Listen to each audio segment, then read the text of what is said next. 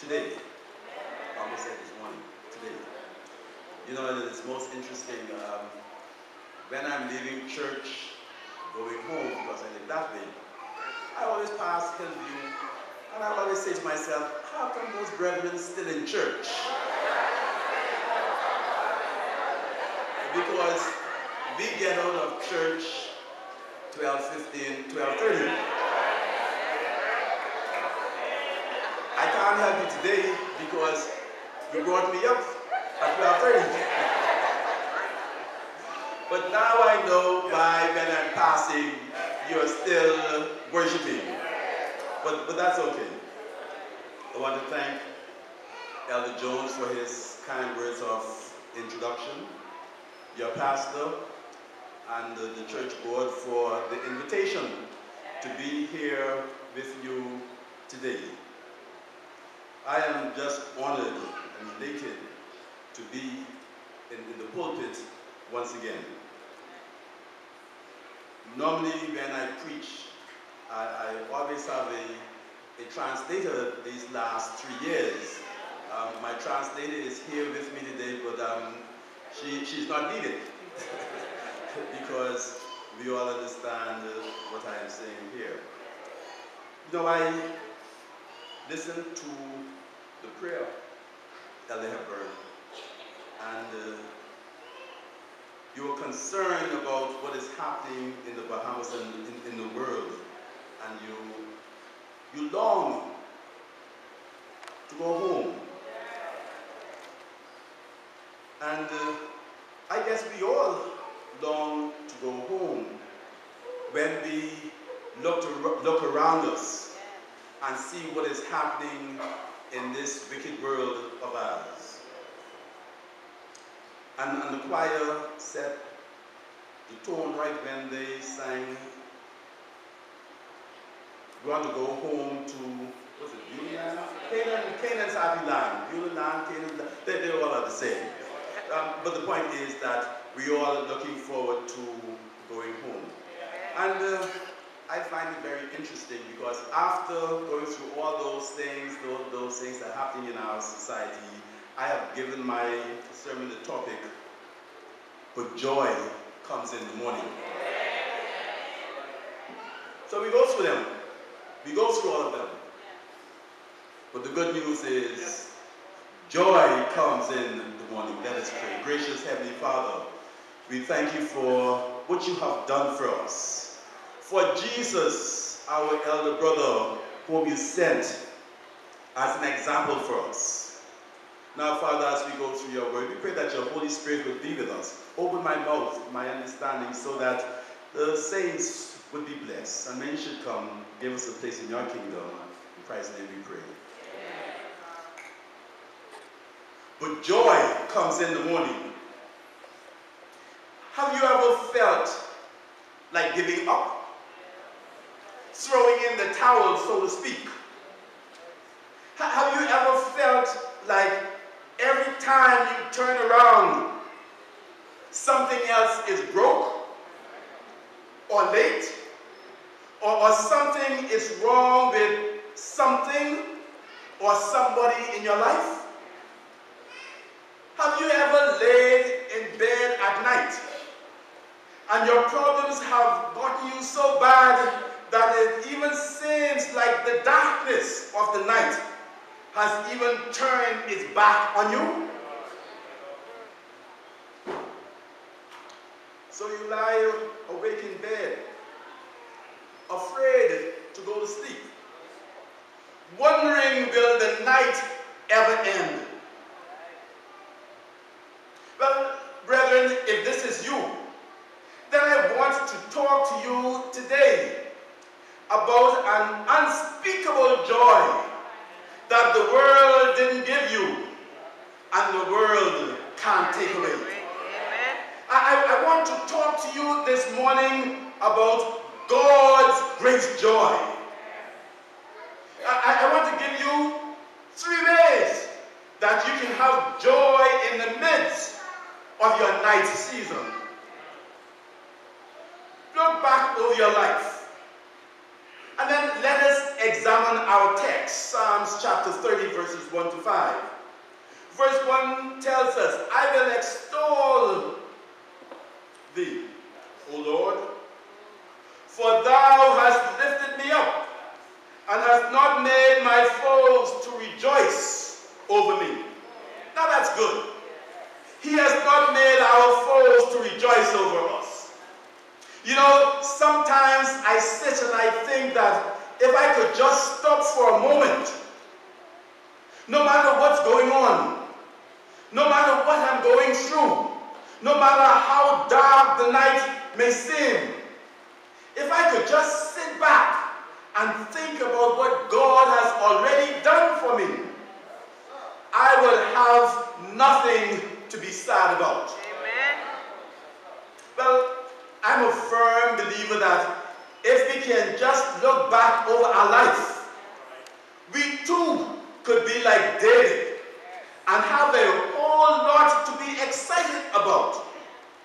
David had great reason to praise God. And I want to give you 5 sub-points or reasons why David praised God and why he reminds us today that we should praise God also. Reason number 1, which is found in verse 1. God had lifted him up. Reason number 2, still in verse 1. God had not allowed his enemies to triumph over him. Reason number 3 in verse 2. God healed his body. Reason number 4 in verse 3. God saved his soul. And reason number 5, taken from verse 3, God kept him alive and delivered him from certain defeats in battle. This particular psalm of thanksgiving is for the great deliverance that God had worked out in David's life. When man wants to do things his way, it results in sin. And sin has consequences. I heard someone say that sin takes you further than you ever intended to go. And it keeps you longer than you ever intended to be kept. And it costs you more than you ever intended to pay. Go back with me, if you may, to Psalms chapter 30. Now, I can't help but to think that David also took a trip back down memory lane. And probably he thought about how God had given him the strength when he was a little boy to kill a lion and a bear that troubled his flocks. I'm sure David thought from time to time about how God had given him the victory over Goliath with one smooth rock. 1 Samuel 17:50 tells us how God gave him victory over the Philistines and his other enemies. Yes, David had great reasons to praise God. Well, what about you? Look back over your life and see how God has delivered you over and over again. You remember the other day when you almost had that accident? When you maneuvered and it didn't happen? Well, it wasn't your skill. It was God that delivered you. God has been good to us. I recognize that God did not what God did for me and what I couldn't do for myself. I shouldn't be here. I should not have had another chance. I recognize that although I'm not where I'm going to be, thanks be to God, I'm not where I used to be either. Amen. Hallelujah. I'm reminded of a story of an Indian who was in the middle of the road one afternoon, praising and glorifying God. A pilgrim walked along and asked him, Mr. Indian, Why are you praising the Lord? What has he done for you? The Indian didn't say a word. He just knelt down and started to dig a trench. Then he looked and saw a worm, and he picked up the worm and dropped it in the middle of the trench. Then he went and got some flammable liquid. Then he struck a match and lit the fluid on one side, and he did the same on the other side. And there is this little worm in this trench, unable to help himself, surrounded by death. Death and doom. You see, the worm couldn't go anywhere. He couldn't go forward, and he couldn't go backwards. He was trapped in the middle of the flames. Then, just when the flames were about to burn him, just when he was about to die, the Indian knelt down, scooped him up, and saved him. Then he looked at the pilgrim with tears streaming down his face, and he said, "This is what my God did for me." Hallelujah. Thank you, Jesus. You see, that is what God has done for me. Amen. I was that little worm. Yes. I wasn't fit to live. I was scared to die. Yes. Then, just at the right time, God reached down and he saved my soul. Hallelujah. Isn't that how God is? Thank you, Jesus. God comes down at the exact time when we need him. Hallelujah. What a God. Amen. What a mighty God we serve. Amen. And then we ought to remember and give thanks. Yes. Verse 4 says, "Sing unto the Lord, O ye saints of his, and give thanks at the remembrance of his holiness." So we need to look back over our life, Yes. the past. Then we need to remember and give thanks, Yes. the present. Yes. Amen. We see here in verse 4, two commands to praise God. One, sing, and the other, give thanks. Amen. What I found interesting, though, is the fact that David had to command them to do it. You know, some things should just be understood. You know, someone gave you $100. No one should have to tell you to tell that person, thank you. It should come natural. It should come normal. These are normal things.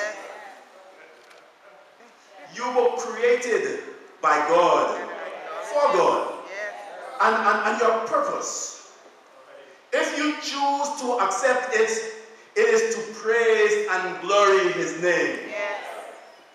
Maybe we have these two commands here because God knew that we would need to be reminded to sing and to praise him. Yes. Christians should be the most joyous people on the face of this earth. Yes. Why? Because I read the story and I know how it ends.